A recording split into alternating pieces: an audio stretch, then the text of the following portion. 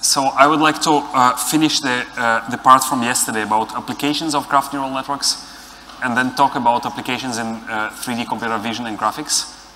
So you're probably now experts in whatever regards Laplacian operators after Justin's talk. So I will probably it will allow me to skip some of the things that that you have already seen. I might repeat a few things, but much faster. So just for reference, these are the slides from yesterday. If you haven't seen them, you can look at them. And also we have website geometricdeeplearning.com where you can find other material, including video recordings of lectures. So let's talk a little bit about applications. I will run through it briefly because then we can talk a little bit more about applications in graphics and vision. So basically, I remind you what we discussed yesterday was how to do deep learning on graphs. Basically, we've seen roughly two kinds of problems where we wanted to classify the nodes of the graph, basically by propagating information in the graph. Usually, you would know the labels of a few nodes, and then you would like to infer the unknown or unlabeled nodes. You have some features on the nodes or the edges or both, and usually it is done in a semi-supervised transductive setting where you basically use the structure of the graph to find the unknown labels. So here's one example of application in medical diagnosis. Basically, you can think of some population of patients.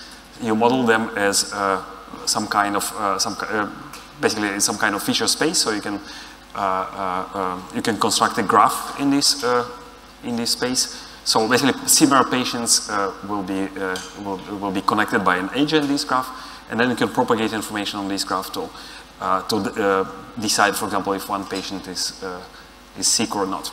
So it has been applied for automatic diagnosis. It's a good question actually how to build this graph. Usually it is constructed axiomatically, but you could actually learn it together with the filters on this graph. Another application also from the biomedical domain is in brain imaging. So here you actually model the brain as a graph. And in this case, this is a work from Imperial College where you basically you get functional MRI data that represents certain activations, basically how the brain reacts to different stimuli. And you, for example, you can also classify different neurodegenerative diseases. So this is just maybe a silly example of an application. You can very accurately classify the sex of the person based on this functional MRI response. So apparently the brains of males and females are wired differently. Another application in cancer research, so you can look at gene expressions. Basically it will be a long vector about roughly 20,000 dimensions. But genes basically are related to each other, so you can encode it as a graph as well. So it's a gene interaction graph. And basically using this graph adds a lot of prior information about the problem, so you can get much better results than just considering it as a vector. Another interesting domain where geometric deep learning can be applied is drug and material design.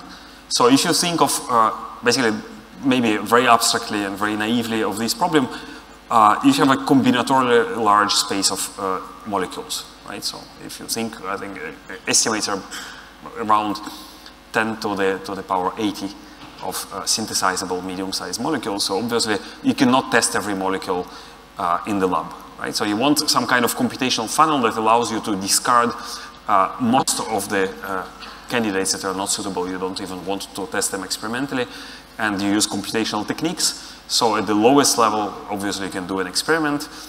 Then above it, you can do quantum mechanical simulations. DFT, density functional theory, is used as a kind of lightweight version of quantum mechanical simulations. So with graph neural networks, you can reach the accuracy of DFT being about 5 orders of magnitude faster. That was a work from DeepMind 2 years ago where they showed these results.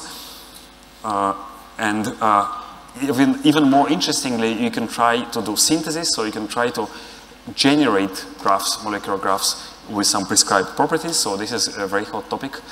It is slightly more complicated than just generating graphs. In general, generative models for graphs is a difficult problem because you don't have natural correspondence between graphs. So usually in kind of autoencoder architecture, you would input, let's say, an image and output an image. You can compare how good your reconstruction is, right? You will just, for example, subtract the two images from each other and take a norm. With graphs, you need to establish a correspondence. So that's why the problem is much more complicated. But there are some works that try to do it. So this is an example of molecular graphs that are generated by a graph VAE. And another application in the domain of medicine and drug design is actually drug repositioning. So you take existing drugs, you can apply them to different diseases. And in this case, you also employ the gene or interaction or the protein-to-protein interaction networks. Basically, drugs, as you know, they're usually designed to bind to some proteins to disrupt certain metabolic pathways. And basically, this is modeled here by this graph of drug-to-protein interaction. The protein-to-protein interaction roughly describes how our body functions. And you're trying to predict edges in the drug-to-drug graph that models side effects. So if you administer two drugs together, they might not work as you expect. There might be some surprising, sometimes harmful and dangerous side effects. So this is a cool work from the group of Yuri Leskovets from Stanford. We also did interesting work about discovering drug-like molecules in food. We call it hyperfoods, basically a pun on superfoods that you often hear about different magic diets that supposedly will do some miracles with you. So we actually look at it as a classification problem. We try to find drug-like properties in molecules and also from the way that these molecules interact with proteins in our body. So it's a paper that was published recently in Nature Scientific Reports, and obviously food is a very interesting topic, so we even got into Yellow Press together with gossip about the royal family and some other stuff. I don't understand why it's not working properly. Yeah, so another application is in particle physics. So obviously you can model interactions of particles as graphs, right? So you can think of jets of particles that are created when two particles collide.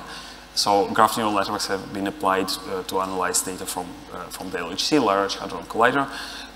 We had a collaboration with the Ice Cube Observatory, the Neutrino Observatory, the South Pole, where basically it's a huge detector, a cubic kilometer of detectors, because neutrinos almost do not interact when they basically they pierce the Earth, coming from astrophysical sources.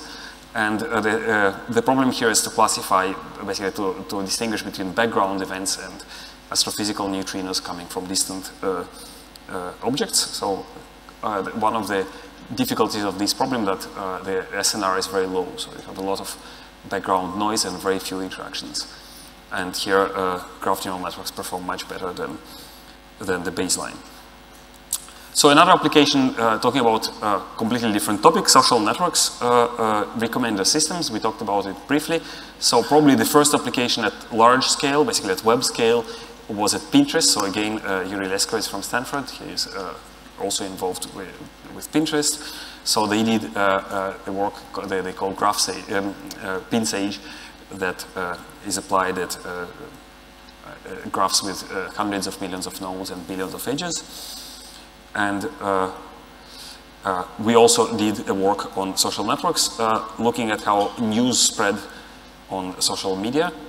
This is an example of a story that propagates on Twitter, starting from this big red node, and then it spreads out. Actually, it seems that fake news and real news, whatever it means, spread differently on Twitter or in other social media. So by learning these propagation patterns, it is possible to tell apart between truth and fake stories. And this was a company called Fabula that was acquired by Twitter 3 months ago. So now that's how I got into Twitter, basically as part of this acquisition. Another application from the domain of computer vision is dealing with adversarial noise. You probably heard about these works where you can perturb a single pixel in an image, and this completely produces completely different wrong classification of the image. Like take a cat, change one pixel in a particular way, and it will be classified as a bird. It can be used as a targeted attacks. For example, you can take a traffic sign, modify it a little bit by putting a sticker on it, and for example, an autonomous car will speed up and kill a pedestrian, right? So it can be potentially also very dangerous. And the way that usually this problem is addressed is you take an input image, you add some noise to it that might be image dependent, or actually universal, depends only on the neural network that is given to you, and it makes the network misclassify the inputs. So this is a well-known property of convolutional neural networks, I would say to some extent worrisome.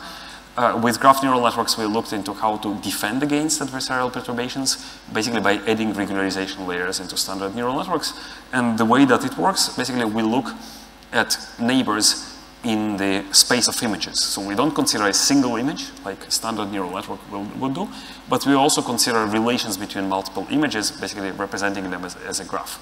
And the graph basically accumulates, aggregates information from pixels in multiple images. So basically we don't look only at neighbors in one image, but look at neighbors at multiple images. And this way we show that you can gain significant robustness to adversarial perturbations. This is the accuracy as a result of increasing the noise of the strength of this adversarial noise. And you see that it takes much more effort to fool this neural network. So this is not imperceivable noise. It's very structured and very clearly visible. And talking about adversarial attacks, actually there are recently some works on adversarial attacks on graphs. It is way more complicated and much more interesting than adversarial attacks on images, in my opinion. Basically, on a graph, imagine that you have a social network, right? So think of Facebook or Twitter. And you want to attack a node. Let's say you want to attack a user called Donald Trump, right? So you can, first of all, you can do it by changing the features of the edges or the or the nodes, the features of the users. You can also change the topology of the graph, right? I can, for example, like or follow users and the topology of the graph will change. So here you can actually have a target node and attack it through other nodes. For example, I change my behavior in order to influence or in order to attack somebody else. So the variety of problems of adversarial attacks on graphs is much more much richer and much more interesting than in images. So let me just briefly recap what we've seen last time, and then we move. Yeah, question.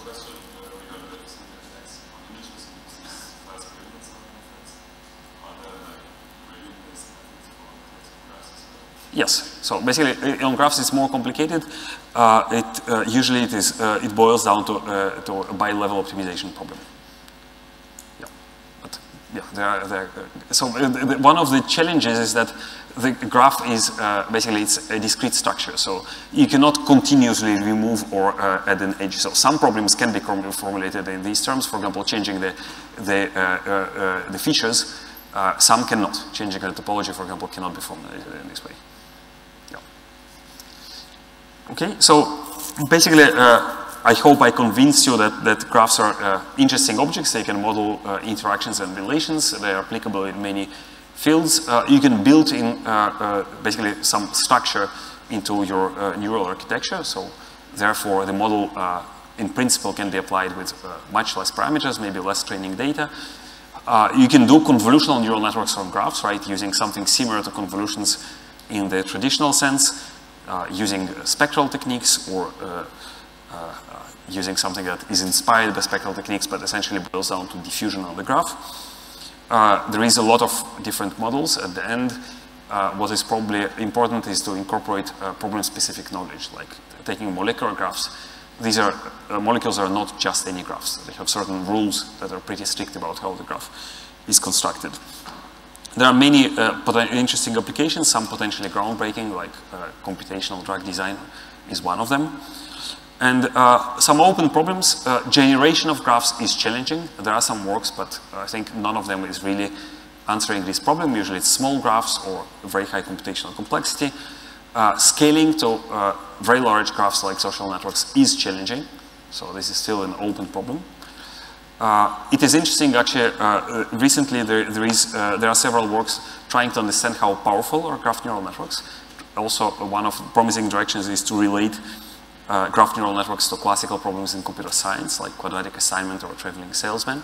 You can actually approximate these problems using graph neural networks. So it is interesting if it works both ways. Can you learn some heuristics for solving these problems that maybe are unknown?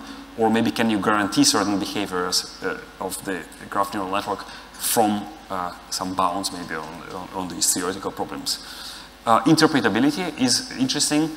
And if you model your data as graphs, basically graph already offers you some interpretability, maybe in some situations, because it relates things, right? So you might gain some insight about it.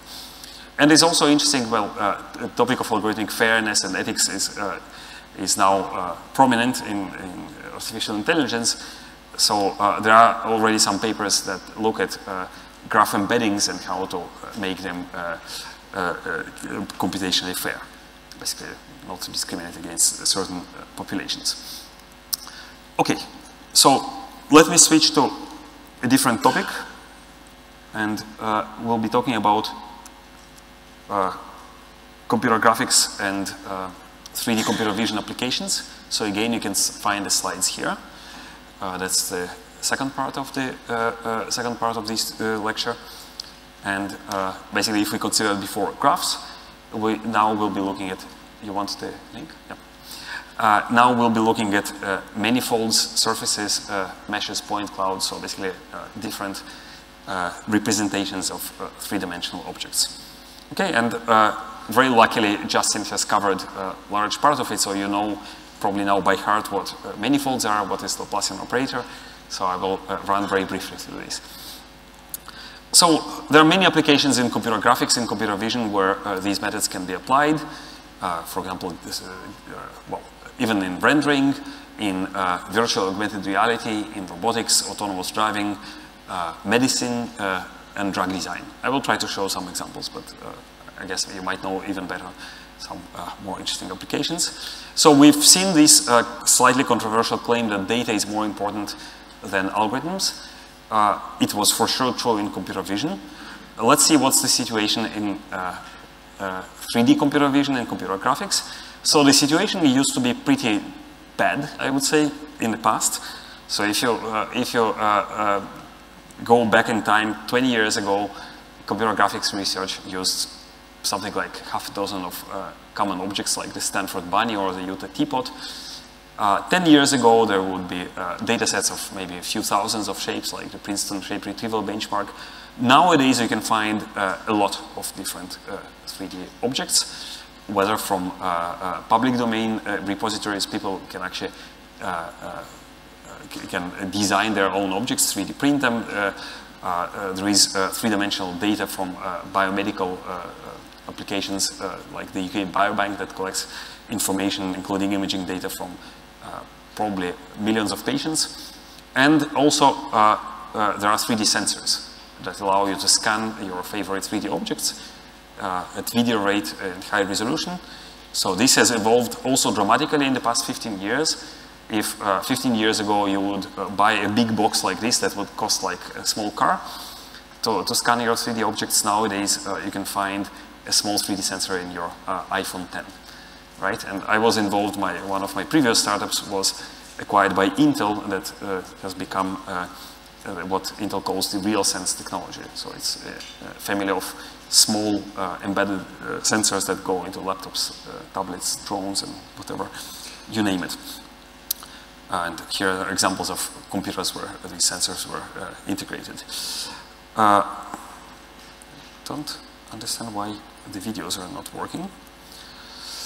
Well, tough luck. So basically these are two prototypical problems in 3D computer vision and graphics.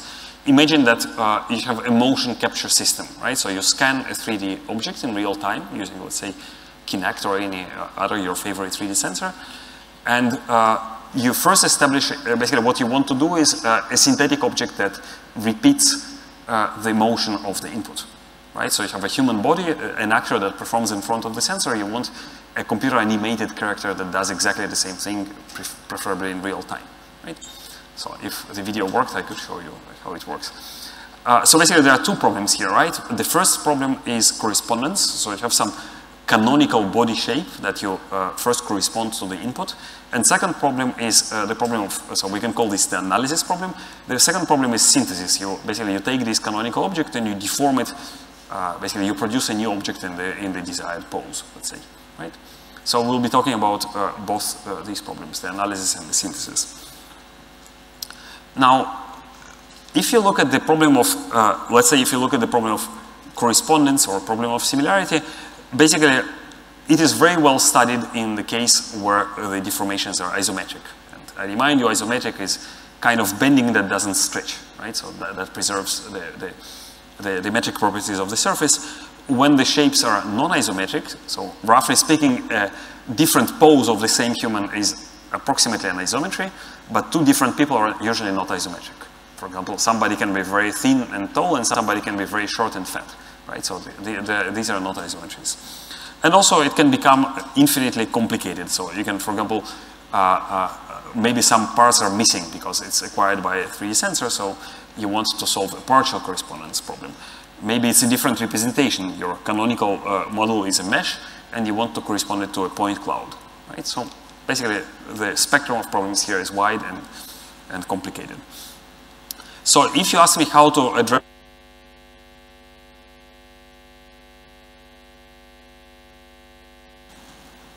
can you hear me? Yeah. You would obviously write the answer 10 years ago would be build some feature descriptor, right? Something that was also done in computer vision. So there was, roughly with the lag of something like 5 years, there was an analogy for 3D data of the popular descriptors from computer vision, whether it's SIFT, SURF, and shape context, and so on and so forth. The problem, of course, with handcrafted descriptors is that they are not task specific. So let me give you an example. If you were to solve the problem of correspondence between different human shapes, I want my descriptor to be as insensitive as possible to the individual characteristics of the person, right? I don't care how your nose is, for example, shaped. What I want to tell that this is a nose, right? Because I want to correspond it across different shapes in my collection. But if I were to recognize, to tell apart different people, actually the individual characteristics are the key features that would allow me to tell apart between two different people, right? So you see that in these two applications, the descriptor that you would use would be completely different. And it's very hard to design something axiomatically, basically some handcrafted descriptor that is good for a specific task. So that's why deep learning is probably the right paradigm for these kind of problems, because you have some generic black box and you fine-tune it for the specific task by basically by minimizing some cost function.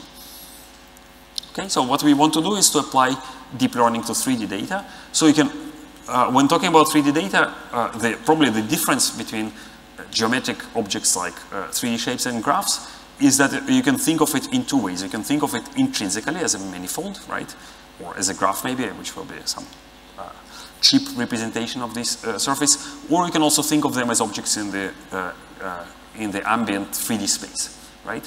So in principle, you can take your object, for example, you can rasterize it, so think of it as a volumetric model, right, a three-dimensional matrix, and apply, for example, three-dimensional convolutional networks, right, where instead of two-dimensional filters, you have three-dimensional filters. So I will not talk about these methods. Well, there is an entire chapter in 3D computer vision research that tries to do it, whether it's multiple views, for example, image-based representations or volumetric representations. There are many reasons why it's a bad idea to do it, to handle 3D objects this way. One of them is lack of invariance. If I rotate my object, the representation will change, right? So same way as convolutional neural networks are not invariant to rotations of the image, here you can imagine all the 3D rotations, let alone deformations, right? So if I want, in some situations, if I want to deal with deformable shapes, you will need a lot of examples of deformed shapes to say that that's exactly the same thing, right? It's just deformed in different ways. Because the Euclidean representation, let's say the rasterized, the volumetric representation, will be very different for these shapes. So I would like to focus on surface-based representation, where we treat 3D shapes as two-dimensional manifolds, as surfaces that represent basically the boundaries of three-dimensional objects. And you've seen, let me try to understand why this is not working.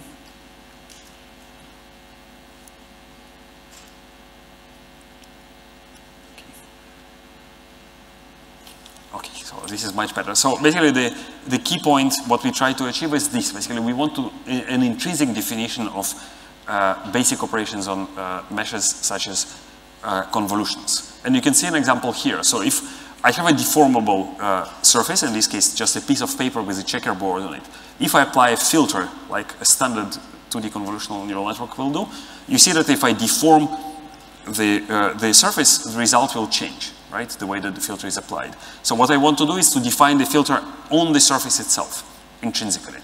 Basically using some local representation, local system of coordinates and notions that you've seen before in Justin's talk, like the Laplacian operator, which gives rise to, for example, to diffusion kernels and so on and so forth.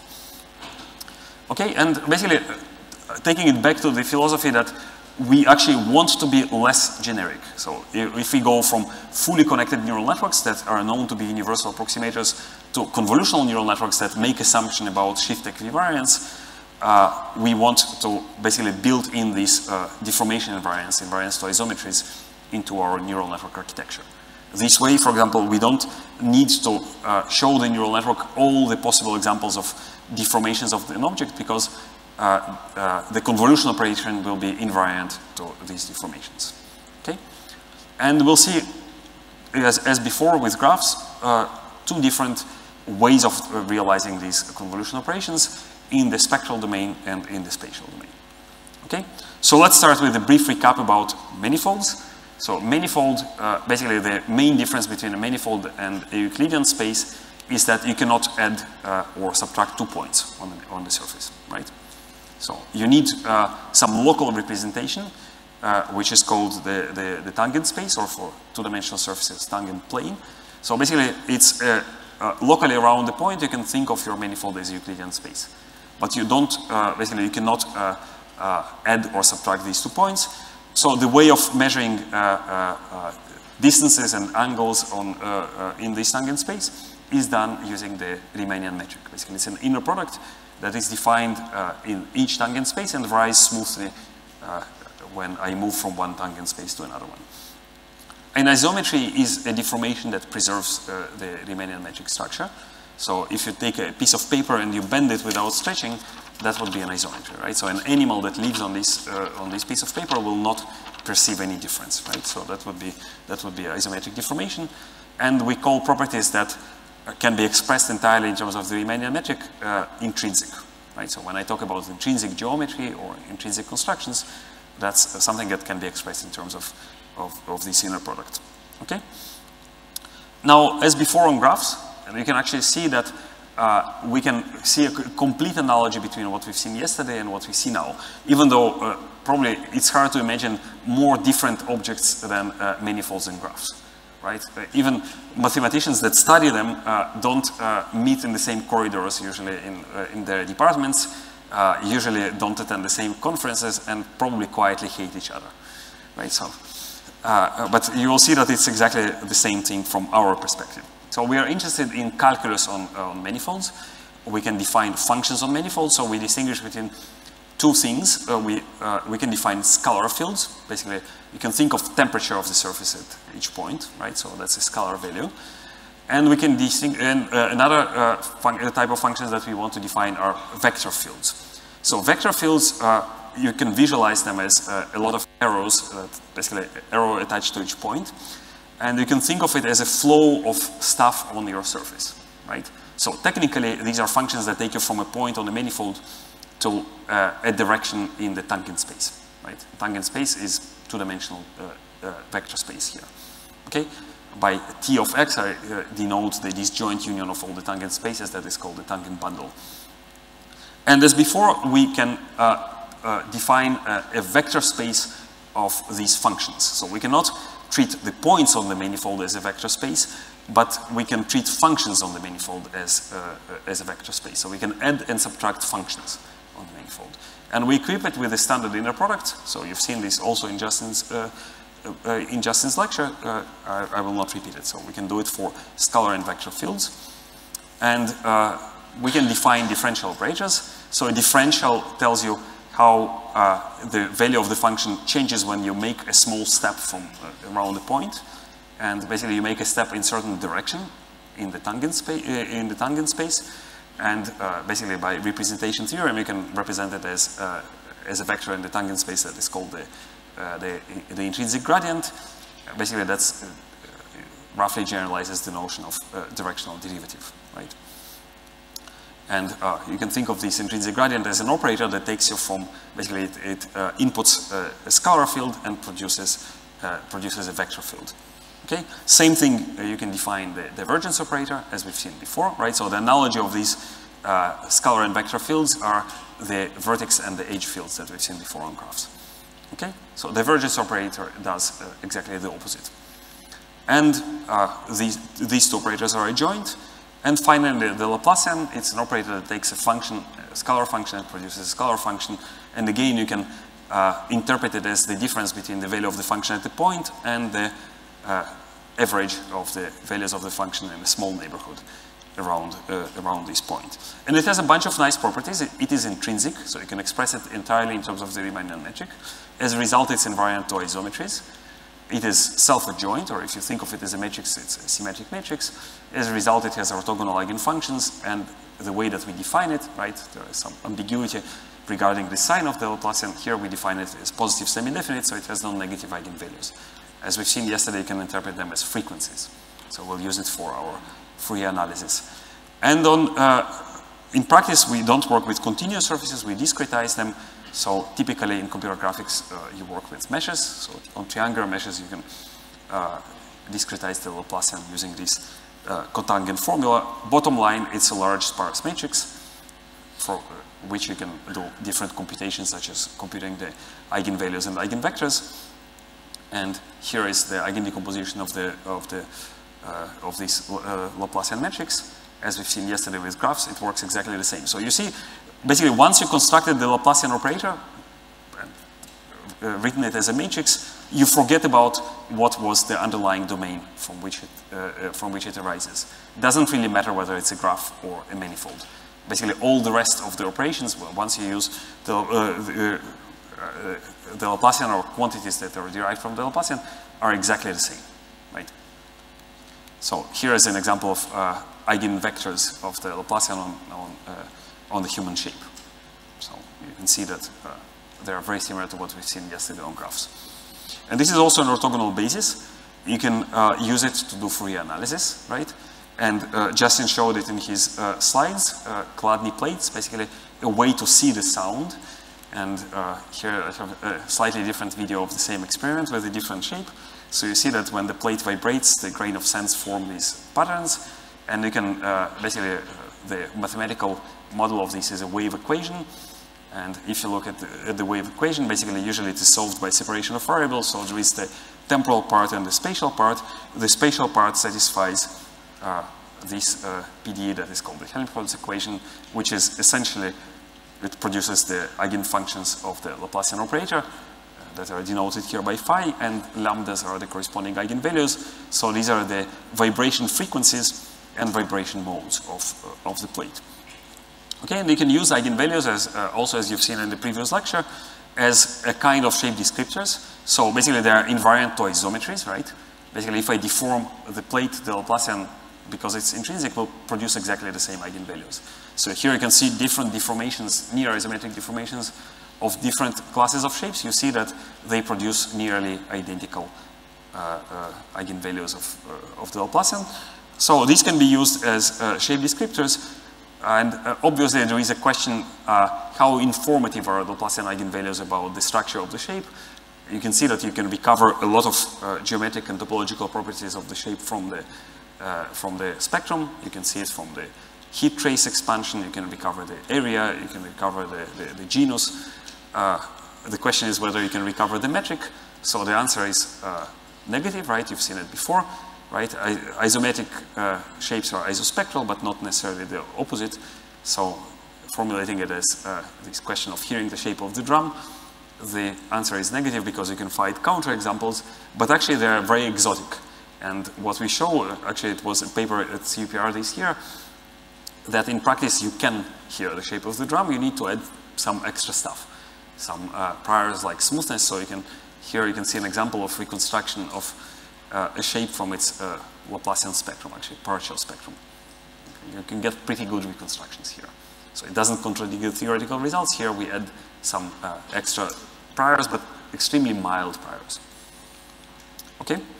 So why do we need the Laplacian here? We need the eigenvectors of the Laplacian as the analogy of the Fourier transform, as we've seen yesterday.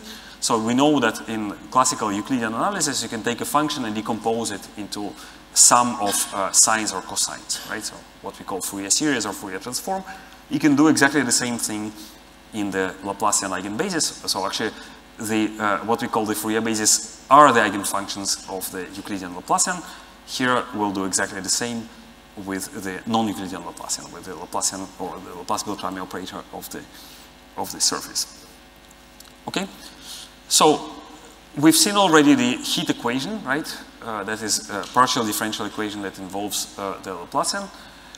Let's see how we can use this Fourier decomposition to solve it.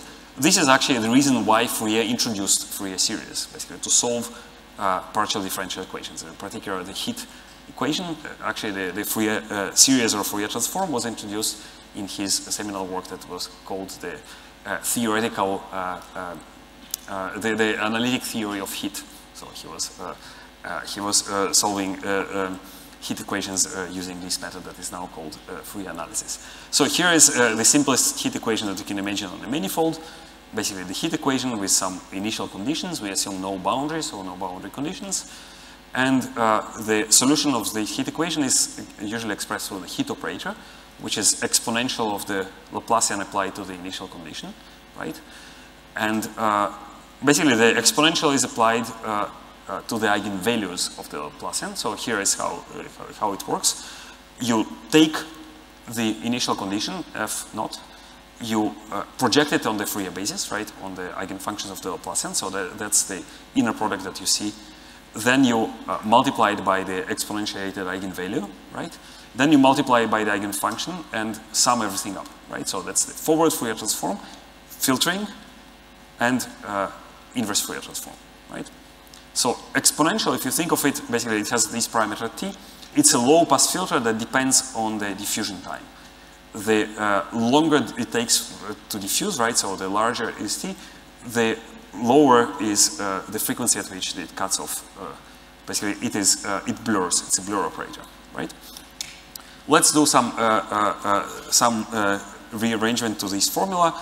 So let's write explicitly this inner product as an integral and exchange summation and an integration.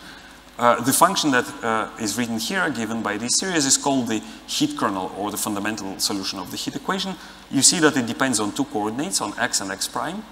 And basically you can interpret it as the amount of heat that is transferred from point x to point x prime in time t. Okay?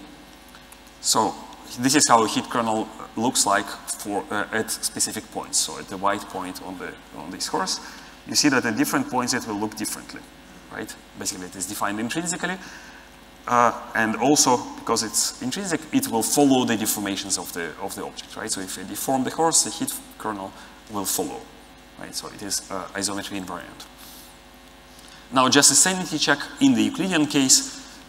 Basically, the Fourier bases are the complex exponentials. Because of the associativity of the product, we get a heat kernel that depends not on two coordinates, but on the difference between two coordinates. Right?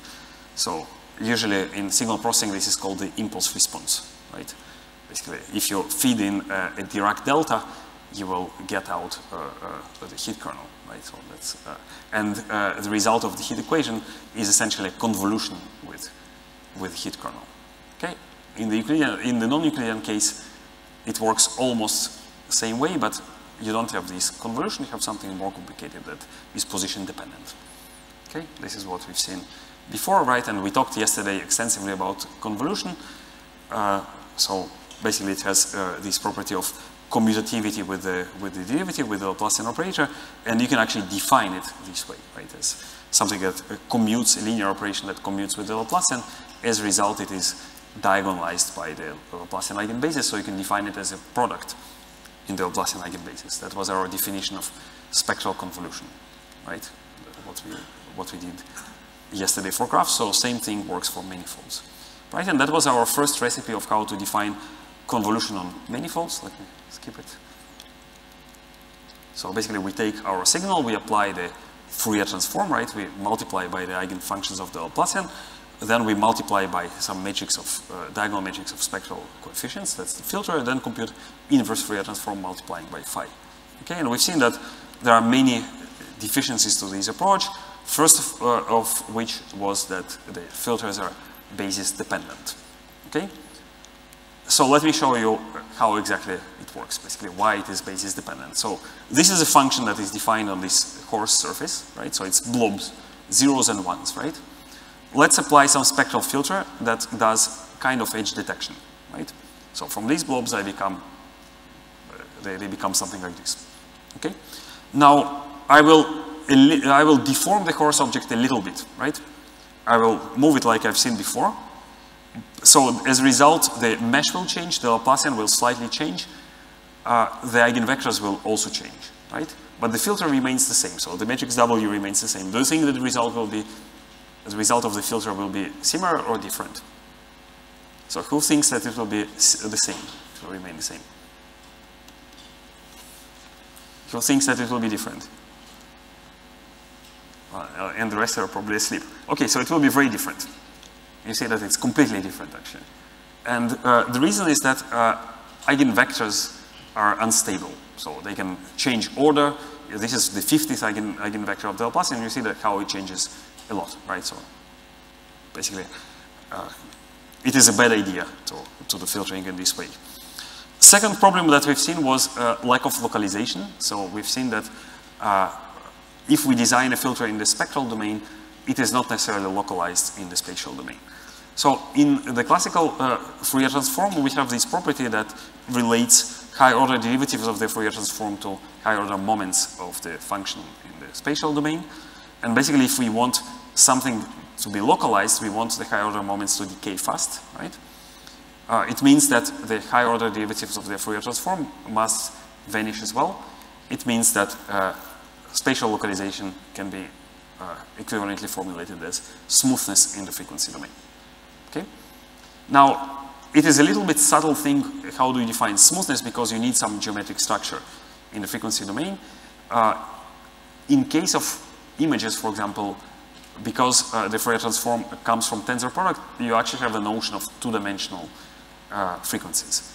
In case of graphs or manifolds, you usually don't, unless you know something clever.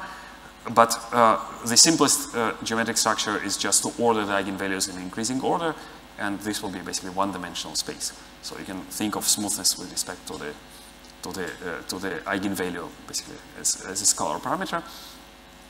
And you can see an example here. So this is a non-smooth filter. When I apply it to the delta function at this white point, you see that it's not localized, right? So it's basically it covers the entire course. And this is a smooth filter. When I do the same thing, you see that it's nicely localized around the white point. Okay, and we've seen basically a better alternative not to compute the Fourier transform explicitly, to use some filter function that can be expressed in terms of simple matrix multiplications, like a polynomial, right? And basically this allows to completely bypass the need to compute the Fourier transform. And it also has guaranteed localization. The problem is when you apply this kind of filter to meshes, basically this R ring support means that you depend on the way that the mesh is, basically they depend on triangulation. So if you have a dense mesh, then it will be tiny filter support. If you have a coarse mesh, then the filter might be very large. So a better idea was to use rational filters, and they are automatically independent on the scale of the mesh. Okay, so another interesting interpretation is this. So this is actually a joint work with Justin and his student. basically, if you think of meshes as operators, right? If I take a mesh and represent it as, for example, the Laplacian, right? Or it can be other operators as well. Let's call it A, right? It doesn't need necessarily to be Laplacian. And what we want to learn is either local features or global features, right? So vertex-wise features, basically, I want some k-dimensional vector for each node of the mesh, or maybe a global feature that is accumulated represents the entire mesh. Think of, for example, vertex-wise labeling, as we've seen before, or maybe classification of the entire 3D object, right? I want to recognize what this object is. And let's say that we have two different meshings of these objects, denoted by xt and xt wave, right? So t denotes the triangulation, the triangular faces of the mesh. Basically, what we assume here is that we have a map that maps functions from one mesh to another one that can be represented with respect to the Fourier basis by some matrix C. So it's called functional maps. So this is also work that Justin did with colleagues from Stanford. And we assume that this map is area preserving. So this matrix C is orthogonal. Basically, under these assumptions, if we want to be invariant to remeshing, it can be written in this way. Basically, this is the condition that we can impose on the features of this neural network. And basically, under these assumptions, we can show that essentially what the neural network learns is some transformation of the spectrum of this operator. What is obvious here is that the choice of the operator is up to you. So it doesn't need to be Laplacian, it can be something else. Actually, this operator can be made learnable. Okay? And that's, I think this naturally leads to basically what we discussed yesterday as well, spatial methods, how to define operators that are maybe different from the Laplacian and maybe more interesting. Okay?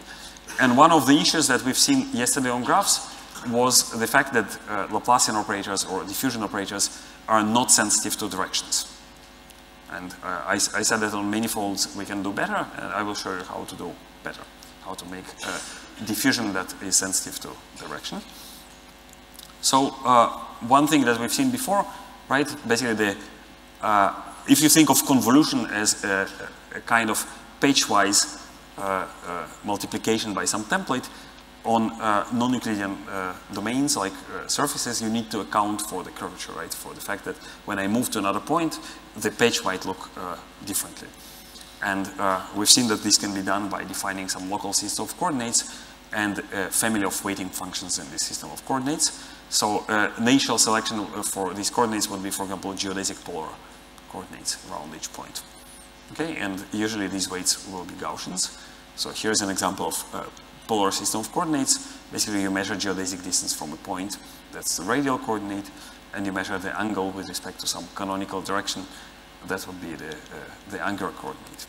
Okay, and here you can see that obviously one of the things is that it is the orientation of this system of coordinates is ambiguous, right? How to choose theta equals 0, right? The origin of this angular coordinate. So there are several ways. We can do it by fixing some canonical direction. And basically, this requires a way of defining some vector field that is repeatable across deformations of the shape. Actually, again, in this CVPR, we had a paper that proposed basically a general framework for doing it. But you can do something that is cheap and dirty. For example, take principal curvature direction. It's not exactly intrinsic, but it's good enough for things like human deformations. You can also do pooling along the angular directions. So you can look at all the possible rotations and select the one that produces the largest filter response. So it's a kind of applying a rotating filter and then selecting the direction that responds the most. Or you can take Fourier transform, standard one-dimensional Fourier transform with respect to the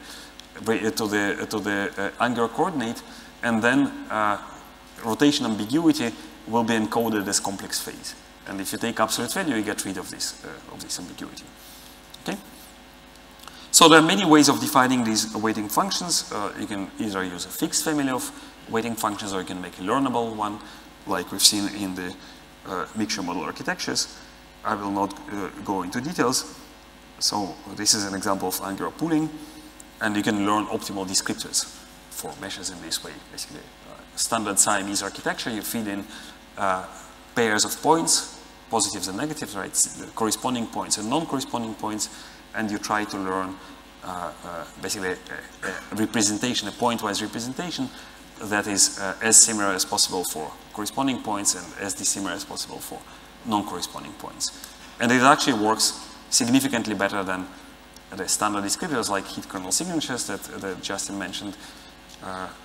Basically, the learned descriptor is much better localized and it has much higher specificity.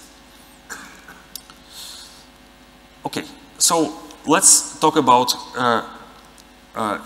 direction-sensitive diffusion, right? So we've seen already the heat equation, so I'm writing it slightly differently, right? So I'm writing now the Laplacian operator as a divergence of the gradient, right? And I put the diffusion, the diffusivity constant inside the divergence, right?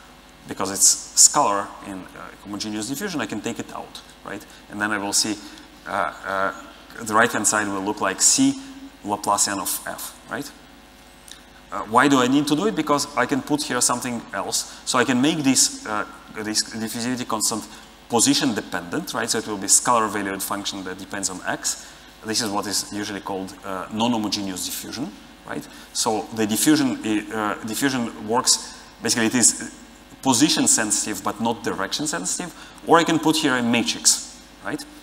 Basically a matrix that has, a 2x2 matrix that has the dimensions of the gradient.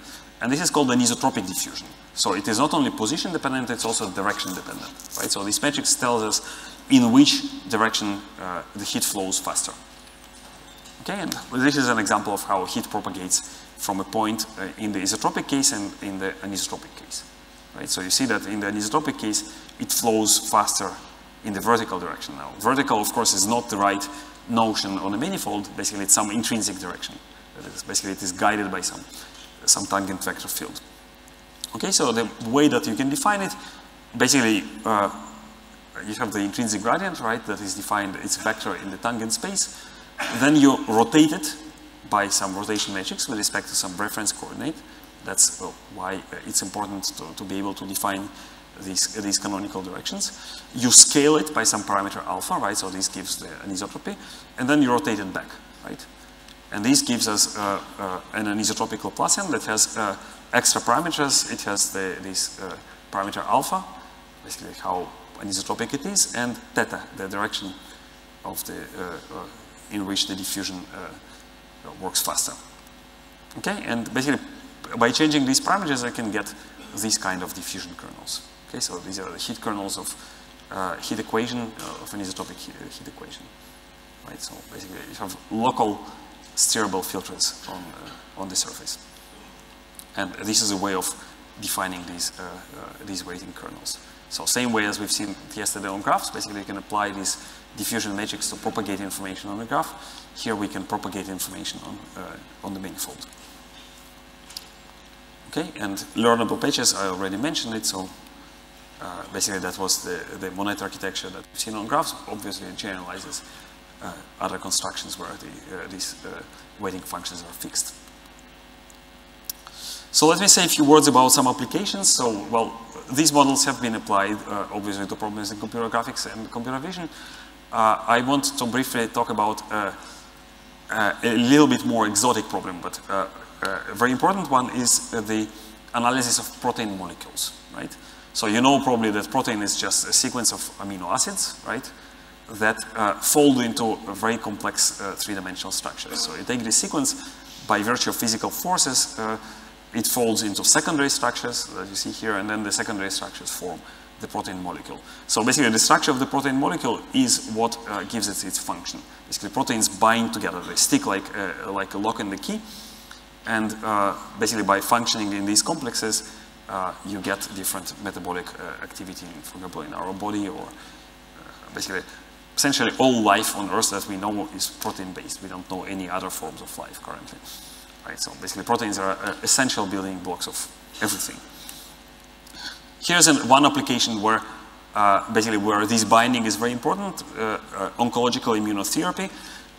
Basically the way that it works is that in our in our cells, we have a protein complex that is called PD-1, PD-L1. Basically, it signals to the immune system that this is a healthy cell. And basically, it would not be attacked by the immune system cells, by T cells, and will survive. Basically, some cancers learned to express this protein, and so they become basically unrecognized by the immune system. So what immunotherapy does, it tries to block these receptors, basically by creating a binder for these proteins in a way that basically the standard immune response will kill the cancer cells. So this is very roughly how this works. The discovery of this protein complex and its use for immunotherapy was recognized by the Nobel Prize in Medicine last year. So basically, the key problem here is how to design a protein that will bind to this complex or essentially any protein target. This is how drugs are developed. And one of the promising directions is basically to design a protein that will bind to another protein, what is called biological drugs or biologics. And you can do it computationally. So the way we do it is with geometric deep learning on protein surfaces. Basically, we can train a neural network that will predict whether two proteins bind together or not. And it's more complicated than just geometric complementarity. There are also electrostatic forces. So it is hard to model, but you can learn it from examples. Basically, we learn from examples of proteins that are crystallized together, so they are known to bind. And it works very nicely, actually. We have a paper with collaborators from Switzerland that shows that this can be done. Some results, for example, the PD-1 protein is an important target that we considered. You can see that here we predict protein complexes almost perfectly. You can see the ground truth here overlaid on the prediction. And it's an interesting problem, actually, talking about generative models. Usually the way that this design is done, you start with some structure and then you see that it doesn't perfectly fit, so you want somehow to locally modify your protein, basically by changing the side chains of the amino acids that result in different molecular surface. So this kind of generative model where you optimize for the side chains and see how it affects the protein structure is very interesting. It can probably also done with generative geometric models. But this is something that we have not done yet. Okay, so let's talk about, we talked about the analysis problems, right? Problems like shape correspondence. We can also talk about synthesis problems, right? So I remind you that this was an example of an application where we had an input scan, let's say. We wanted to match it to some reference object and then deform the reference object to basically to make it in, let's say, in the pose of the input.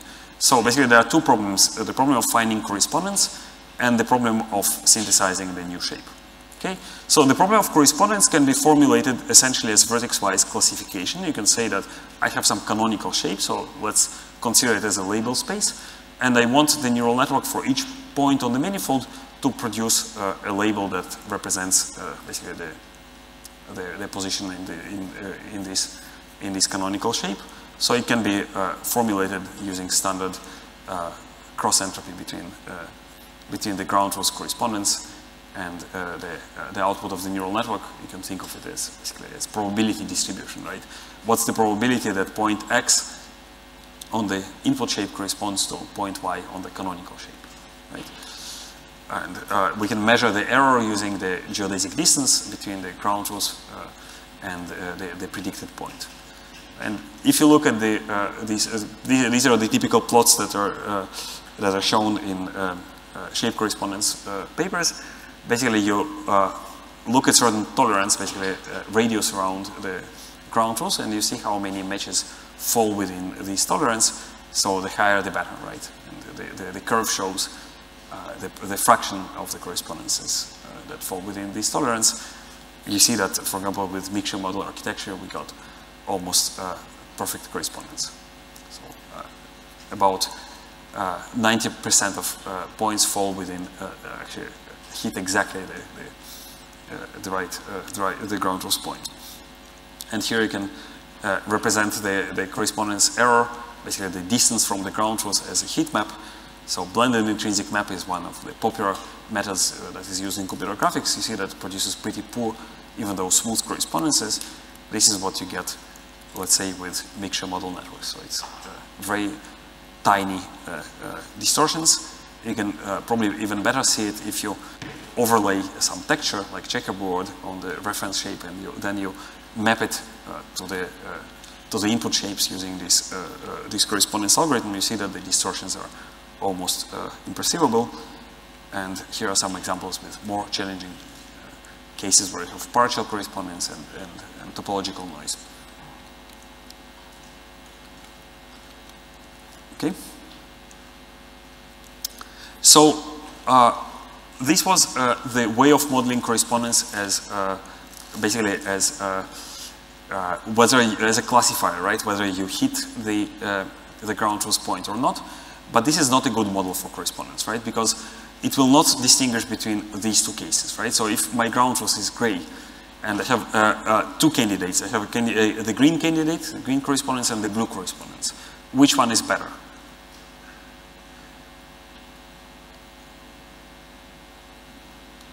The blue, right? It's closer, right? So it's a better correspondence. I'm off from my ground truth, but maybe a little bit off. But the previous criterion, right, the cross entropy wouldn't penalize differently the two correspondences. Both are bad from that perspective, right? Because none of them really hits the ground truth. So we can represent it differently. Basically, we can weight, we get a probability distribution, we can weight it by the geodesic distance from the ground truth, right? So basically, I want all my probability to be concentrated at the ground truth, right? So basically, I have some metric, and I have a probability, so I can tell how good my correspondence is. So this is a better criterion. Second problem, that during training time we can minimize some meaningful criterion, some meaningful quality of correspondence. We cannot guarantee during inference time that nearby points will correspond to nearby points, right? And basically we want some kind of structured prediction. We want the fact that I corresponds to J to somehow condition the correspondence of a nearby point I prime. Okay? So one way of doing it is to use functional maps. So functional maps is a way of representing correspondence as linear operators. So usually when you think of correspondence, you think of pointwise correspondence, right? So it's a map that maps points from one shape to another shape. So this is a different paradigm for representing correspondence. So this is work by Max Ovsyannikov and co-authors, including Justin. And basically what the way that they think of correspondence is as an operator that maps functions from one shape to another shape, right? So here you can see this red blob F that is mapped to a red blob G on another shape.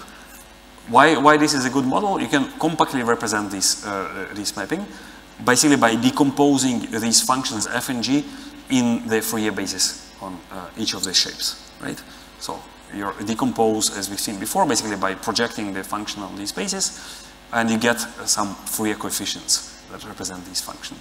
Now you can compactly represent, if you truncate the Fourier series at the first k coefficients, you can represent the correspondence as a matrix C that is of size k by k, that basically corresponds to the Fourier coefficients, okay?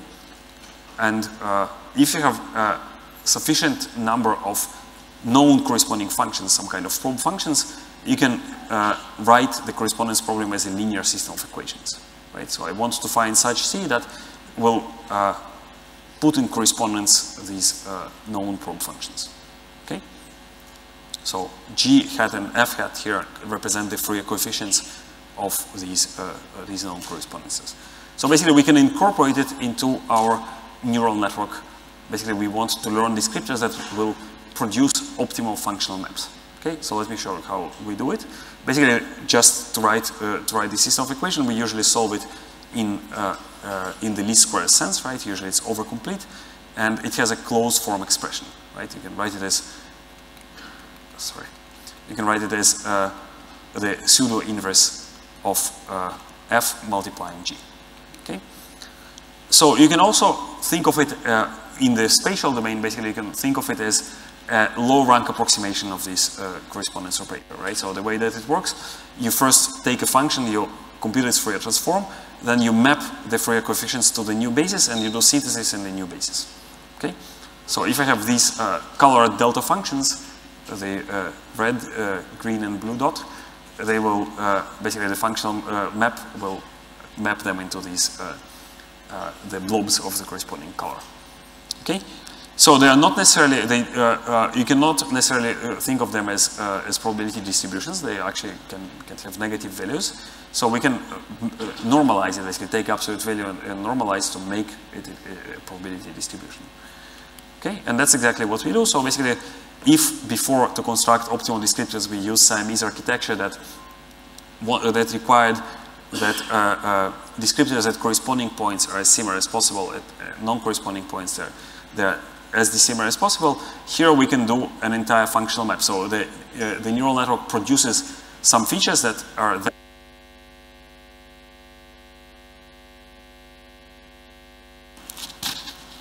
Yeah, they're then fed into the computation of the functional map, right? So you project them on the Laplacian basis, and then you compute the functional map by basically by pseudo inverse, right? Pseudo inverting f, and you use this C to produce this probability distribution, right? And on this probability distribution, you can apply your criterion of correspondence that we formulated before. So basically, you need to backpropagate through pseudo inverse. And here, actually, the modern deep learning tools come very handy because you can do it, for example, in TensorFlow or in PyTorch. Okay? So this gives you these structured correspondence. We call these functional map networks, and actually they produce extremely accurate results. So it saturates this Princeton benchmark on the Faust dataset of deformable human bodies. Okay, so in the remaining time, let me say a few words about shape synthesis problems. So we've seen the problems of analysis. Let's talk about synthesis. So here we want to generate a new shape that looks like a human, right? So what we can do is the following thing. We can here we can distinguish actually between two settings where we want to generate just the embedding of the shape. So we want to generate the coordinates of the points, or we also want to generate the mesh. So here I assume the easier problem where we know that there is some canonical mesh. So let's say we have canonical human body. We just want to predict the positions of the points, right? But the mesh always remains the same. So what is crucial here that we know the ordering of the points, right? Remember that when we talked about generative models for graphs, one of the key issues was that we didn't know the order of the vertices. Here we assume that we know it. We just want to predict the points. So we can basically create an autoencoder architecture that starts from a mesh, basically takes as input the coordinates of the vertices of the mesh, then applies a series of convolutional filters on this mesh, and then pulls everything into a vector, right? So that will be some latent representation of the meshes. And then from this vector, you go back to predict the coordinates and you minimize some let's say Euclidean distance between corresponding points between the original mesh and the reconstructed mesh, right? The decoder of the encoder of X. Okay.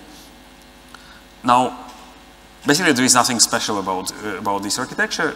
It's just the standard convolutions that are typically used, let's say, in image analysis and computer vision, are replaced by these intrinsic convolutions on the mesh. Now, the way that we use it, we then discard the encoder. We only keep the decoder. And the premise here is that we believe that when the network was trained, basically this latent space represents meaningful and plausible human shapes. So if I generate a random vector and I generate a mesh out of it, then it will produce something that looks like a human. Then we can solve a bunch of interesting problems. For example, we can get a partial input and we can generate a shape that matches this partial input. So using some kind of ICP distance. It actually works pretty nicely. So you can do things like shape completion. So that was actually more or less the only application where we tested it. That was a collaboration with people from Google. So at that time it produced results that were better than anything else. It doesn't look perfect, but it looks plausible. You can also apply it to for example, to point clouds, or to to scans with a lot of missing details. Overall, it produces nice shape completion. Now, this was the first intrinsic autoencoder architecture. I think Michael Black from MPI has taken it to a completely different level in terms of the quality of results, but the idea is more or less the same. So they have the comma architecture that is very similar to what we did. It just produces better results. So we can generate different shapes. We can generate faces, for example. We can do, in this latent space, we can do interpolation and extrapolation. So here you can see interpolation between different shapes, between different facial expressions. So this is another example. You can do arithmetics, right? Same way as you do it for images, you can do it also for 3D shapes. So you can, for example, take this person with an open mouth and subtract the neutral shape, then add a male face, right? And you will get the male in the pose of the female. So same way as it's done, for example, with word embeddings or with image embeddings. And one of the cool projects where we try to apply it is to predict the structure of the face from genetic information. Basically, we call it face from DNA. So as you know, genetics has a lot to do with the way that the structure of our face looks like. So even understanding what kind of, to which extent this prediction is possible is a very interesting problem. Obviously, part is genetically driven, other part is driven by environmental factors, but it seems that you can do a pretty nice prediction, at least, of some parts of the face from genetic information. You can think also of forensic applications where you have this kind of multi-model face recognition. Imagine that the police finds, I don't know, a genetic sample, blood drop on the crime scene, and you want to, and you have a set of suspects, right? That you, for example, that you scan their faces, you want to match them to this DNA. So you have this multi-model metric that one input is genetic information, another one is geometric information, and you want some score that tells whether this is plausible match or not, right? So, in particular, the way that the genetic information is represented is as a vector of SNPs, single nucleotide polymorphism. So this is something that, for example, a sequencing service such as 23andMe will give you. Yep. It's a good question. So, if you look at them, they look plausible. Whether geometrically they are similar, that's a different question. So, unfortunately, this field has been a little bit compromised by basically these kind of overselling results that show nice pictures, and people believe that this reconstruction is easy. It is more complicated than that. So there are some parts of the face that are easy to predict. Some parts are harder. But to some extent, it is plausible. Yeah. Sorry? I can. What kind of structure?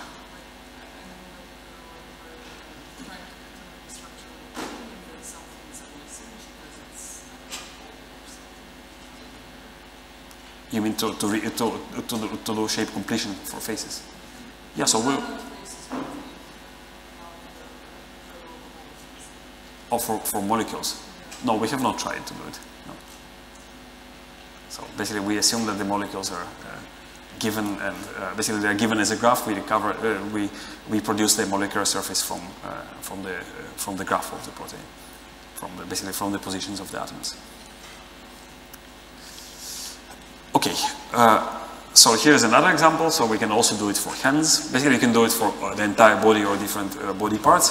So here is an example actually of an interesting architecture where the encoder is a standard convolutional neural network. So the input is a two-dimensional image, and the decoder is a mesh CNN that predicts the 3D structure of the hand.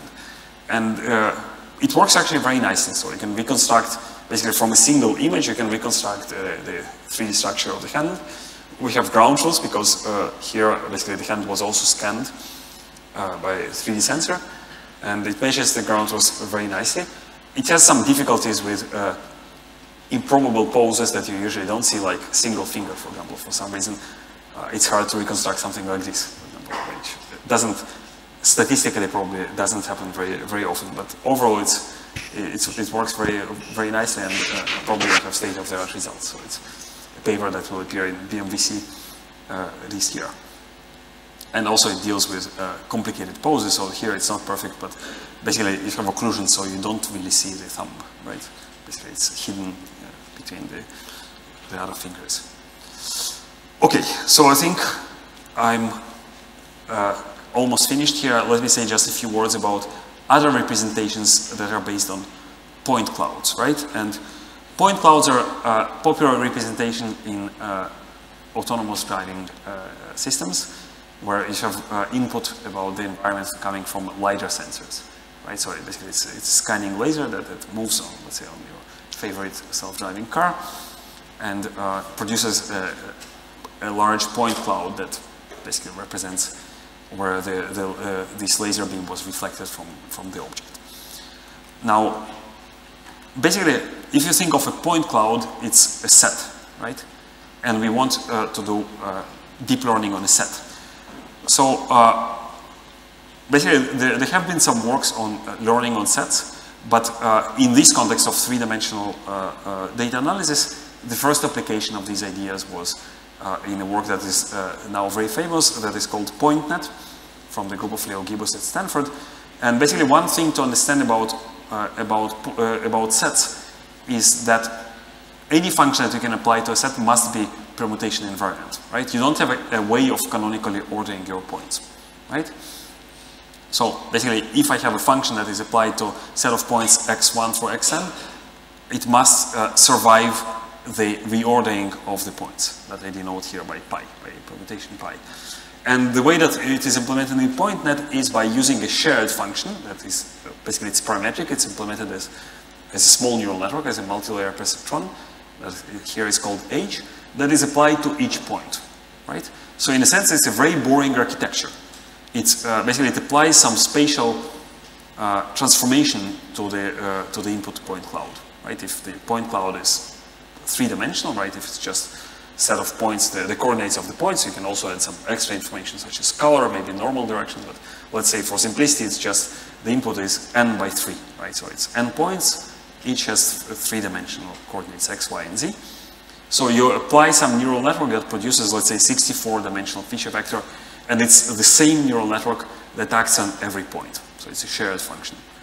And then you apply it in sequence. You can also do some feature transformation. So you can basically, you can apply transformer networks, basically canonically align these points. So it's very simple, very lightweight, very fast architecture. It produces quite nice results.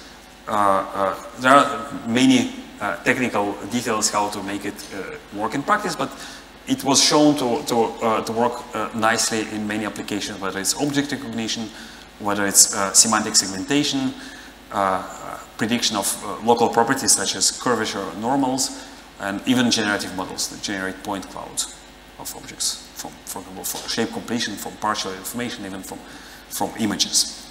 So somehow, if you look at this, can we do better? Basically, a point cloud, it's not just a set. You have some local structure, right? So you have some information, and you just need to represent it in some way. So there are works that try, for example, to feed some geometric primitives, for example, planes to point clouds. So the easiest way probably to introduce structure is in the form of a graph, right? So Justin talked about it in high dimensions, basically, where you take a point cloud and you compute k nearest neighbor graph or epsilon neighbor graph that somehow captures the local structure. So you can do the same thing for point cloud. It actually doesn't need to be a three-dimensional point cloud, but with three-dimensional point clouds, it's nicely visualized. So basically, you capture the local structure with a graph. It might be actually a bad model from geometric perspective, but it's better than nothing, right? So it's basically, if you think of a zero-order approximation of your object is just considered as a set, that's first-order approximation, right? Something better would be maybe to mesh this point cloud, but this is a difficult problem. Okay, so basically here we have for each edge of this graph, right? We have two vertices that are connected by an edge. So I have my vertex I and its neighbors that I denote by J. So I can apply to it. We've seen this already before yesterday. I can apply this edge feature function h that is parameterized by some set of parameters theta. So it's a small neural network that inputs a pair of vertices and produces a feature per edge. And then this feature is aggregated. These features in the neighborhood are aggregated by some aggregation operator that is usually a sum or a maximum. Okay? And this is the edge convolution, as we've seen before. So it's a local, learnable, nonlinear operator that takes this point cloud. You can obviously see that the point net is a particular setting of it, right?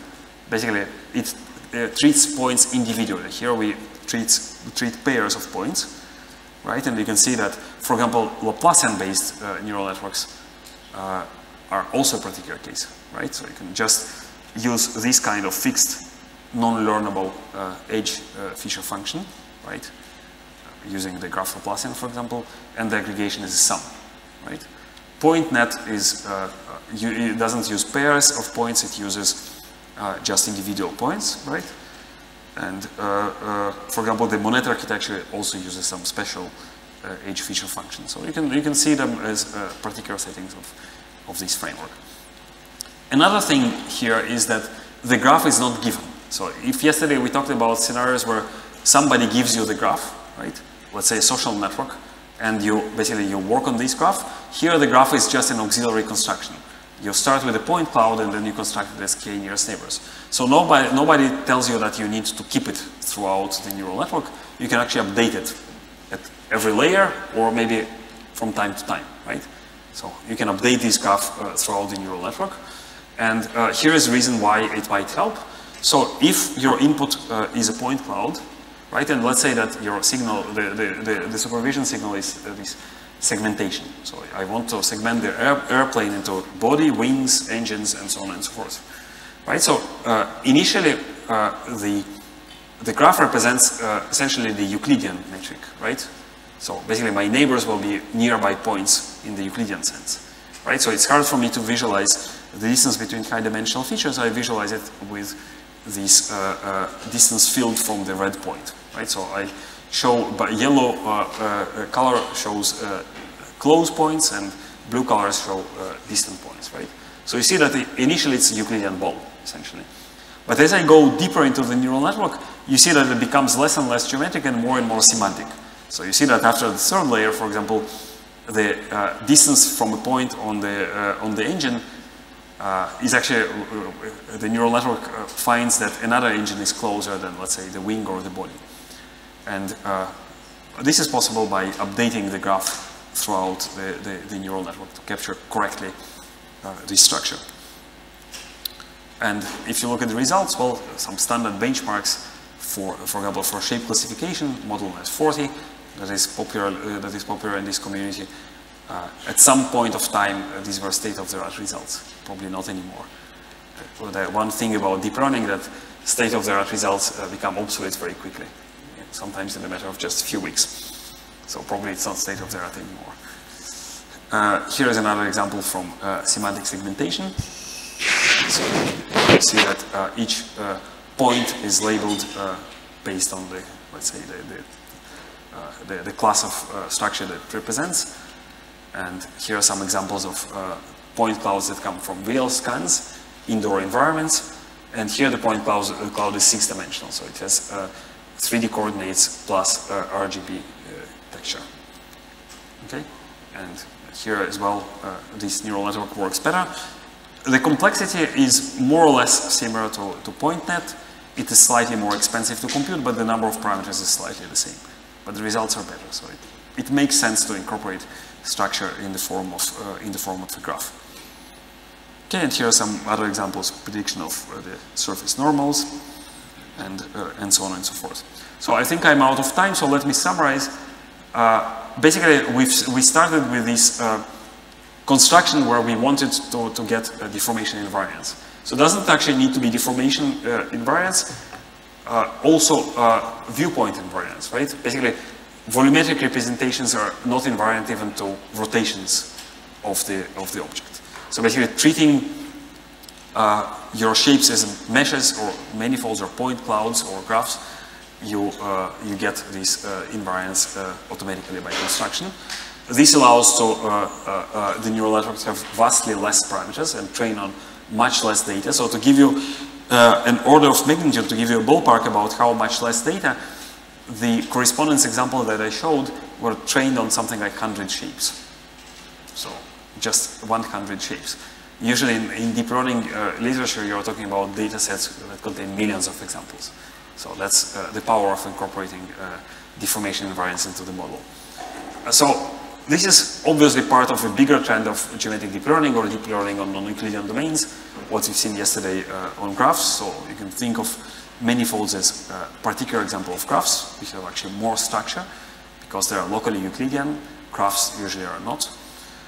There are several ways of defining convolutional neural networks on manifolds. So you can do it in the spectral domain, you can do it in the spatial domain, and interesting problems regard shape synthesis. Especially challenging is synthesis that synthesizes also the mesh, not only the positions. So basically you want to synthesize shapes with different topology, with different connectivity. Okay, and this is also similar to the problem of generating graphs. So just to compare the intrinsic methods or point cloud-based methods to the more traditional volumetric architectures, you can see obviously there are advantages and disadvantages, right? Basically for volumetric representations, for example, you can use more or less standard deep learning techniques, maybe with three-dimensional filters.